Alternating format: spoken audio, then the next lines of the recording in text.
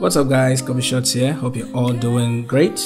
Today I've got a little bit of tutorial for you guys. We're going to look at how to sharpen your images for Instagram, the right way to do it and the most basic and easiest way that doesn't require a lot of steps. So over here you see displayed a lot of pictures that I have in my portfolio from the past. So we're going to quickly select one of them. I'm going to select this one and go straight into Photoshop. Once you have Photoshop opened, if you need to do any retouching whatsoever to your image, you get it done. My image over here is already retouched. That's why you saw that in my portfolio. So what I'm going to do is, the first thing that you need to always do is to duplicate your layer. Make sure that the image is duplicated. If you have to retouch your image, you're definitely going to have a lot of layers in there. You make sure you merge your image into one, all the layers into one, so that you have just one layer to work with on the sharpening. Alright, so what I'm going to do over here, once I have my image duplicated, is that I'm going to go over here to the menu bar and I'll drop all the way down to the bottom to other, and other is going to also give me one more drop down menu, and I'm going to select high pass. Oh, what happened over here? You see, our image just turned into a ghost. Truly, there's nothing wrong with that.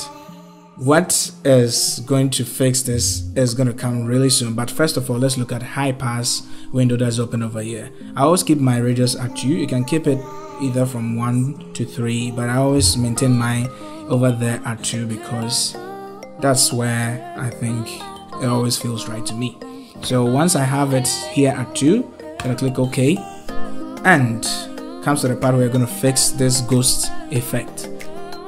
It's all about the blending mode that's not set to the right, the right option. So we're quickly going to drop it down and move in here to vivid light.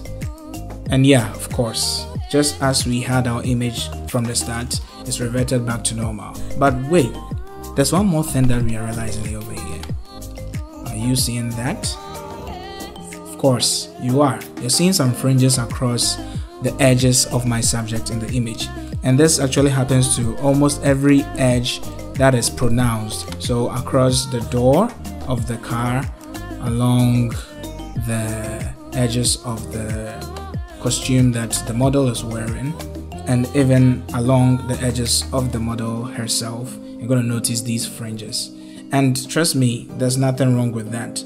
After all, we're going to post all our images that we export out of Photoshop after they are sharpened on Instagram, and people view images on Instagram basically on their phones. So it's either you are barely going to notice these fringes or you're not going to notice them at all. Frankly speaking, unless you over sharpen your image, you're going to notice these fringes, but basically you're barely going to notice them at all. So there's nothing wrong with it. But if you feel that the sharpening has been done too much, you can go over here to opacity and reduce it to where you deem fit. Alright, but I feel that 100% is fine for me because I always have my images very sharp.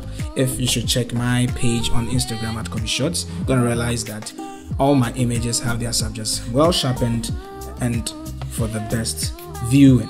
Alright, so guys, that's what I have for you today. As simple as it is, this is the most basic way and the most easiest way I've ever come across sharpening my images for Instagram and basically for the web.